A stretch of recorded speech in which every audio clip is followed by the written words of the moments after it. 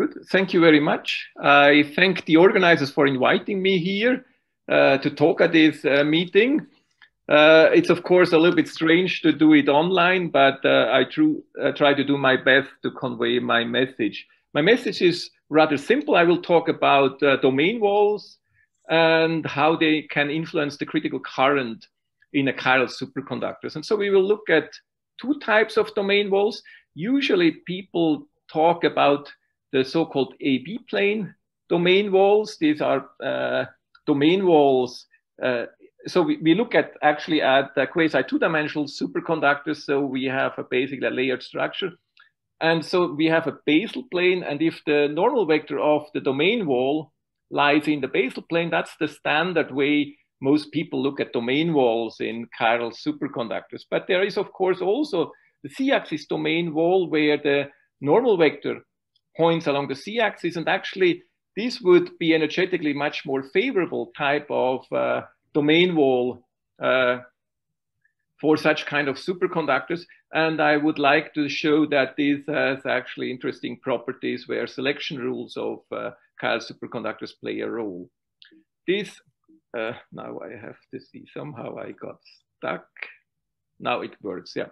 So these are my collaborators for this work, Sarah Etter, who did her PhD in my group, Wen Huang, who is a frequent visitor in my group, and Paolo Molinini, who did his master thesis on a part of this project.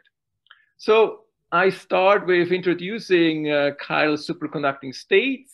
So there are various states which are considered in literature. The chiral p-wave state, which has been considered for some time at least as the candidate state for strontium rusinate. Now there is a big question mark on that because this may not be a triplet superconductor after all. But the chiral p-wave state here as such is of course an interesting state. It's also an analog to the A phase of helium-3.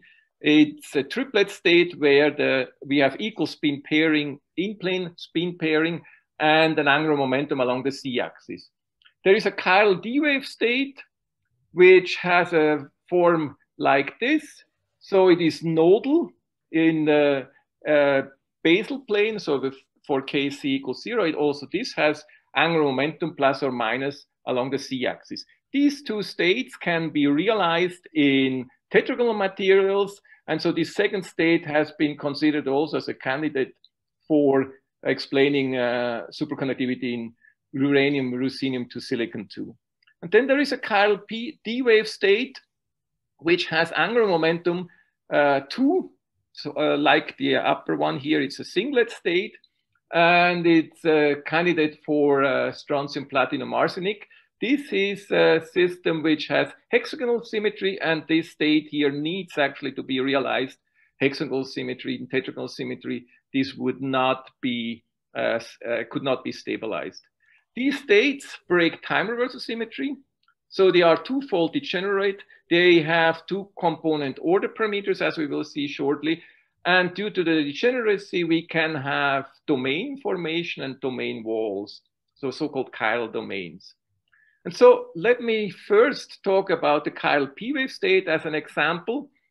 So we can actually parameterize the chiral p-wave state by the positively chiral state and the negative chiral state with the order parameter component eta plus and eta minus. These are complex order parameters as they would be used in a Ginzburg-Landau theory, as I will introduce shortly. Now, an interesting aspect about this state is that if I have cylindrical symmetry, so I have complete rotation symmetry around the z-axis, then there is a equivalence between a U1 gauge transformation and a rotation around the z-axis. If I do a U1 gauge transformation, I multiply the order parameter by a phase. If I do a rotation, actually the same thing happens because just rotating an LZ equal 1 state around the z-axis just gives nothing else than a phase. So you can undo a gauge transformation by a rotation or vice versa. Now, if I use this two-component order parameter to formulate the Ginzburg-Landau free energy, then I can expand in this way. And so this has one advantage for discussing domain walls, as we will see afterwards. So there's the second order term, there are fourth order terms, and there are a number of gradient terms where I use here gradient terms for in-plane dependence, but we have also gradients for z-axis dependence of the order per meter, where pi is the covariant derivative here. And then I have pi plus minus, which have this structure, this chiral structure, which also enter here. Now, in this system here, or in this formulation here, I introduce the parameter nu. The parameter nu appears in some of these terms and actually has an important information. If the system is fully cylindrically symmetric, nu is equal to 0. This kind of average here would be equal to 0. And one can rather easily, looking at these terms here, identify that such a kind of averaging has to be happening here, because we have here the complex conjugate of eta plus and here eta minus. And so if I take the phases of the two together, I get an e to the I for theta. And so this is only finite if I have real crystalline anisotropy of a tetragonal system. And so now I use this Ginzburg-Landau free energy to discuss domain walls. So before going to domains and domain walls, so the domains, of course, we have these two domains, one with positive and one with negative chirality.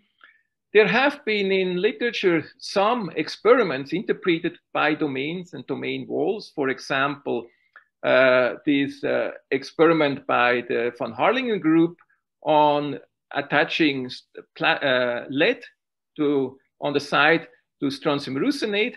It was observed that you have strong hysteresis effects on the Fraunhofer pattern, and this can be neatly interpreted that domain walls actually intersect the interface between lead and strontium rusinate. Then on Monday, we had a poster actually presented by Remkov-Fermin, where in such kind of FIB structured loops of strontium rusinate, interference pattern have been observed, which you do not expect in this way. And so it was interpreted that actually domain walls appear here spontaneously and making here effective Josephson junctions. And then many years ago, for another type of superconductor, a heavy fermion superconductor, uranium beryllium-13, which you can dope with thorium. And then when you dope it with thorium, in some doping range, you get a double phase transition where the low temperature phase actually is time reversal symmetry breaking. And what the group of Anacelia Mota actually observed is, if you look at the flux creep here, then if you take the pure sample, you have here a creep rate which depends on temperature linearly. That's like Kim Anderson. However, if you look at this temperature dependence here, where you go into the time reversal symmetry breaking state, you see as soon as you go into the time reversal symmetry breaking state, the creep rate collapses. And this was interpreted as that domain walls actually impede flux creep. And if you do this experiment and do it field cooled, you can actually remove this feature and the creep recovers, which was of course quite good in agreement that you would have domains which you can remove by field cooling.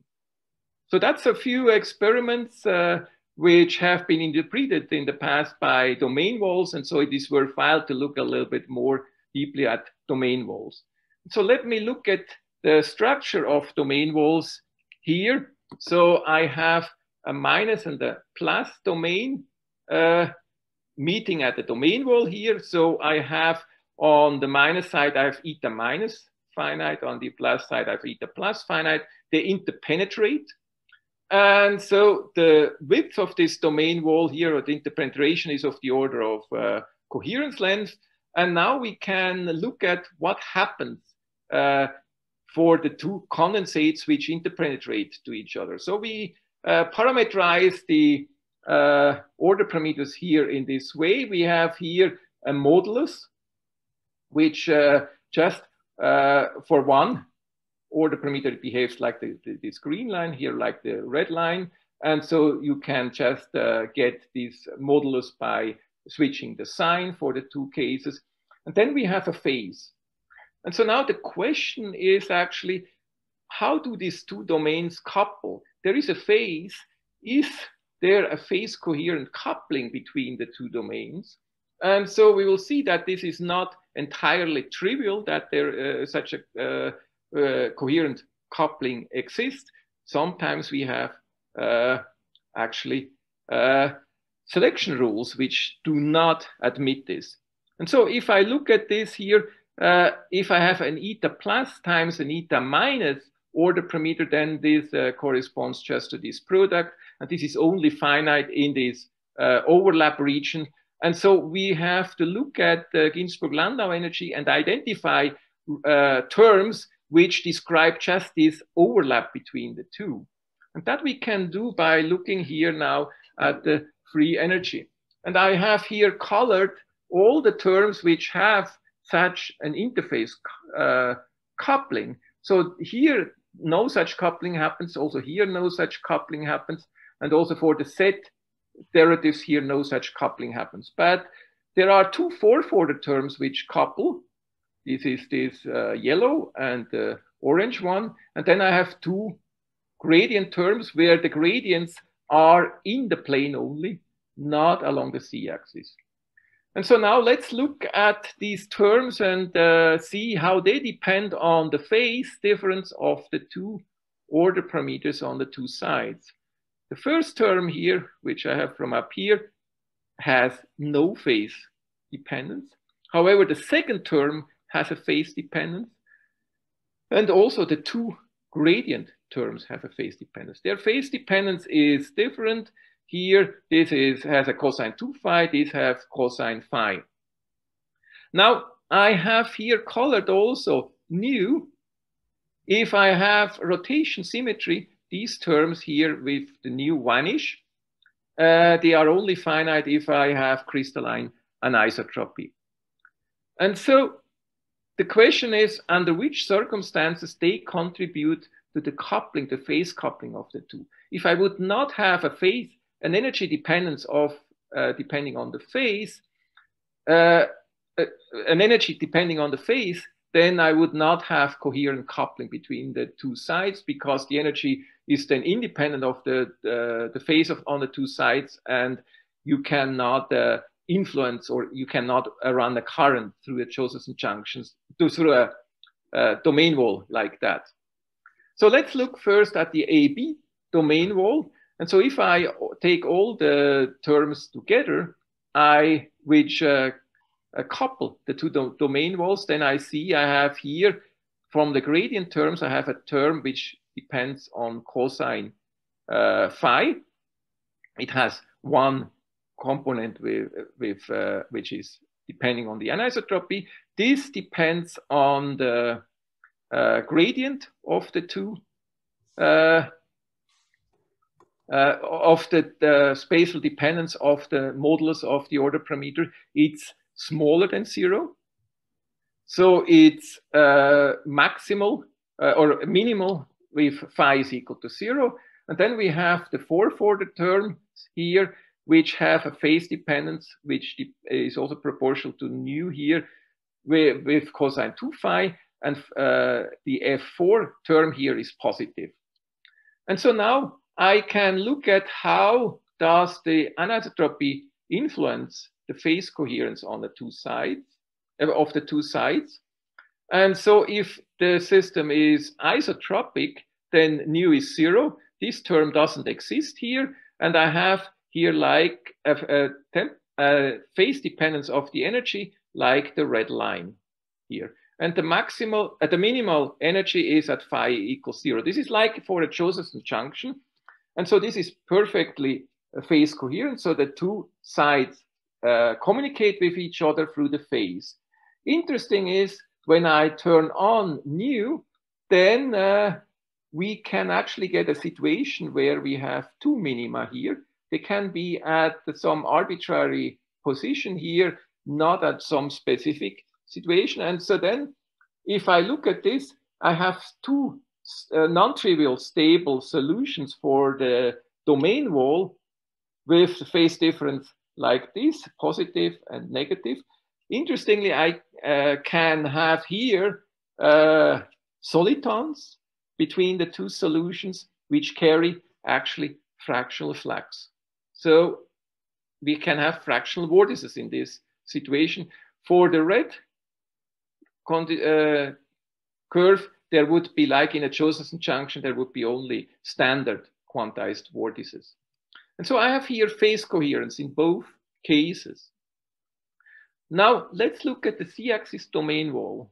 For the z-axis domain wall, I have only the terms which are from the fourth order terms. The gradient terms do not contribute here. So I have only these terms. When nu is equal to 0, I have actually no phase coherence at all.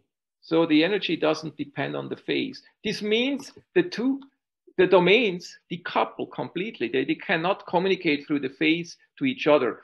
And it is somehow clear from the selection rule, which I have mentioned before. If I take the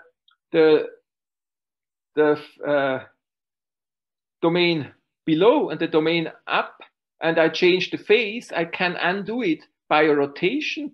And since it's rotation symmetric on both sides, then I can just change by the orientation, and I will not get any dependence on the phase difference. We will see this afterwards also from a microscopic point of view. However, if I start to turn on nu, for example, I take a positive nu, then I get a phase coherence, as I show here. And the minima here are at pi over 2 plus or minus pi over 2. I can also get here a soliton. I will show this afterwards. And this would correspond to half flux quanta. So I get phase coherence here through the anisotropy. And so the phase coherence here is, of course, then generally not so big as it could be for a standard standard like Josephson junction like situation. Now, let me look at this also from a microscopic point of view. So we looked also at this doing a Bogoliubov-Deschain type of theory, where I use when I have cylindrical symmetry, I have a situation like this, that kx plus iky is just k times e to the I plus theta k. Theta k is the angle of the k vector in plane. And so if I look now at how the two sides communicate, they communicate via Andreev states. So an electron goes from one side to from one domain to the other, and is reflected as a hole. And so I have here an electron-hole superposition. And the energy here depends on the phase the electron encounters on this and this side. So what they couple here. So the energy here is depending on phi minus 2 theta k when I just take the phase difference between the two order parameters for a given direction of the electron. So now if I want to calculate what is the energy of these Andreev bound states as a function of phi, then I just do an integral over all angles in the in-plane angles for this energy for states which are occupied. And since I can now rotate again freely, this cannot depend on the phase phi, because you integrate it away. So this is a consequence of the equivalence of the rotation and U1 gauge symmetry. So you have simply a selection rule. In another way said, a Cooper pair with positive and with negative LZ component cannot just communicate with each other. Now, if I go and change to an anisotropic situation, then actually the energy does not only depend anymore on phi minus 2 theta k, but also on the direction, because now, for example, on the Fermi surface, the Fermi velocities are anisotropic, and then immediately you get a phase dependence, and this phase dependence is just in a way, as I have shown before, it's basically the same kind of phase difference like cosine 2 phi. Maybe higher harmonics are involved here because I have before only taken an expansion. When you do this for a tight binding model, where you can simply tune anisotropy by changing the chemical potential and so changing the band filling, and we use such a kind of nearest neighbor type of chiral p-wave state, then you can show that actually by tuning around and changing the anisotropy, you can change this kind of phase dependence of the energy. See, you have to be aware here, this goes only from 0 to pi. That's why we see here only one. So we see only half of what I have shown before. And depending on which sign you have for nu, you have here the opposite way. So if nu is positive, then the minimum is at pi over 2, as I have shown before. Otherwise, it is at 0 and pi here if it's nu is negative. And if nu is 0, here you see also that it would be 0. Now, how can I test what is how strongly the two domains are coupled and what would be the critical current? And so, of course, you can try to run a current through this domain wall, but a more elegant way is to look actually at what happens with a vortex. And so the interesting thing here is, as I have mentioned before, we can have half-flux vortices because our domain wall has a plus pi over 2 and a minus pi over 2 solution. And so when I have these two types of domain walls meeting at a line defect here, then I have here a phase winding. And this phase winding is only a phase winding by pi, so I have a flux quantum, And so when I look at the phase now, I would have such a kind of soliton. You can now calculate what is the magnetic field, and the magnetic field is here just spread a little bit along the domain wall, slightly entering also the upper and the lower domain. And we have a current here which runs around here. So now this is just the current going along the z-axis, upwards and downwards along the domain wall. And so taking the analog of Josephson vortex, then we can identify, for example, the maximum of this current with a critical current. And so what we then see is that we can also identify this with the spread of the flux here. So this has to do with the screening.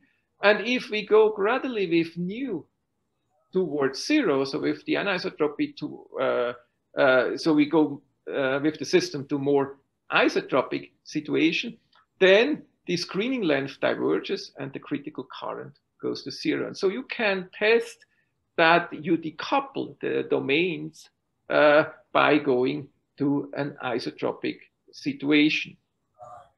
And so this basically is just reflected through the fact that the phase dependence of the domain wall energy is here, in this case, just proportional to nu.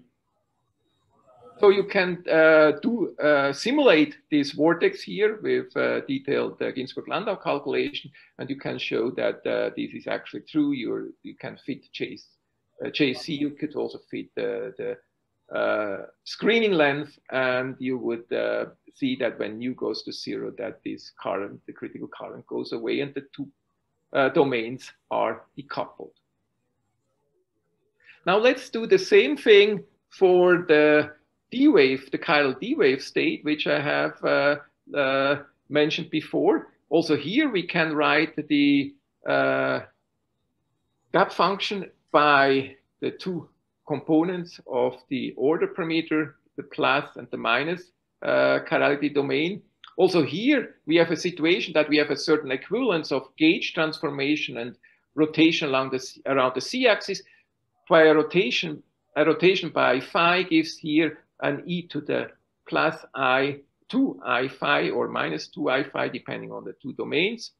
But nevertheless, by a rotation, you can undo gauge transformation. So we are in this very much in the same situation as for the chiral P wave state.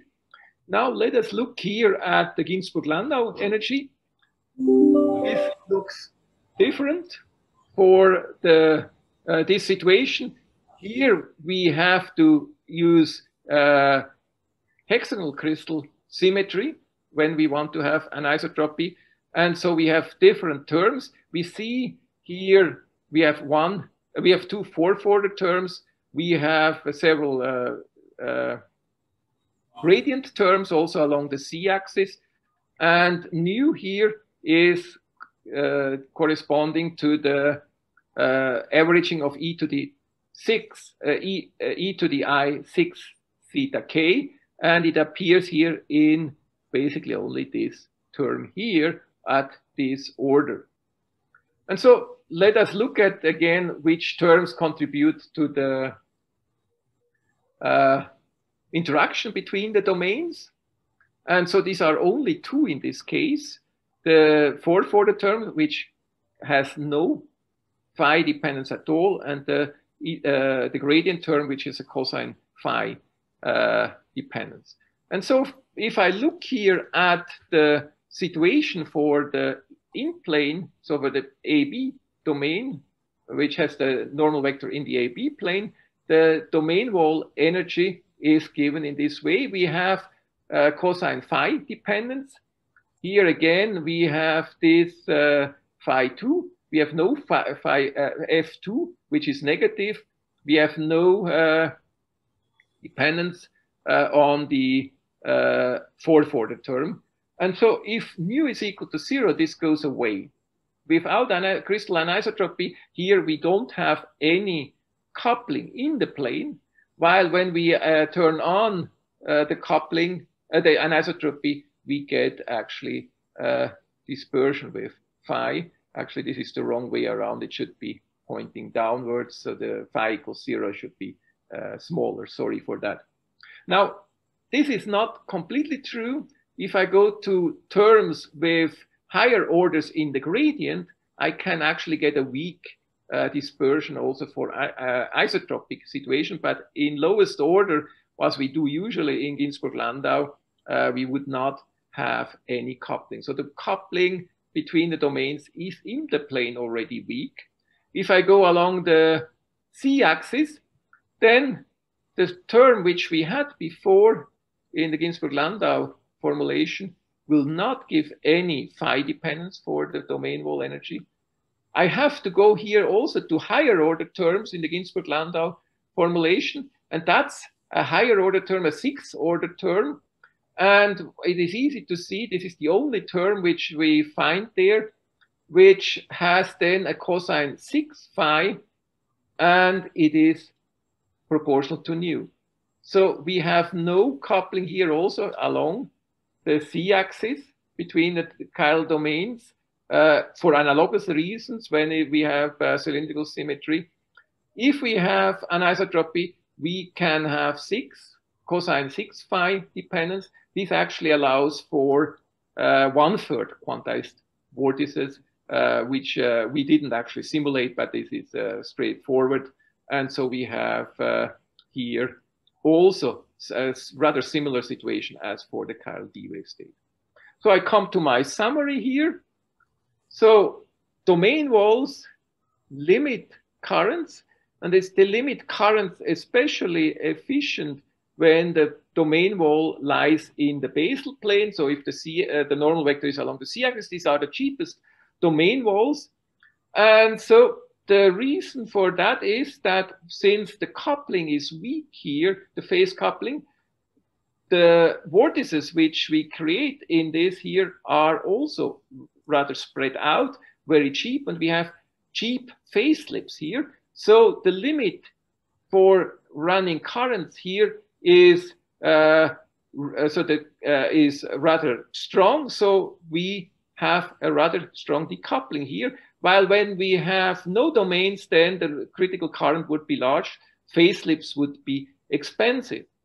And so it would be an interesting experiment to look at such tower-like structures for a chiral superconductor, and just look whether we observe a sort of history-dependent, cooling history-dependent critical currents, that if we have domain walls that the critical currents are small, but if we, for example, do field cooling, removing domains, so making a single domain sample, that we would have a large critical current. That would be an interesting experiment. And then the other thing is that we can trap fractional fluxes in these domain walls due to anisotropy. These are fractional, or we could also see fractional flux quantization depending on the cooling history by doing such kind of squid type of devices where we attach a conventional superconductor on the side of chiral superconductor just along the z-axis here, the void being in plane here. Good, that's all I wanted to tell. Thank you very much for your attention, and I'm ready to take questions now.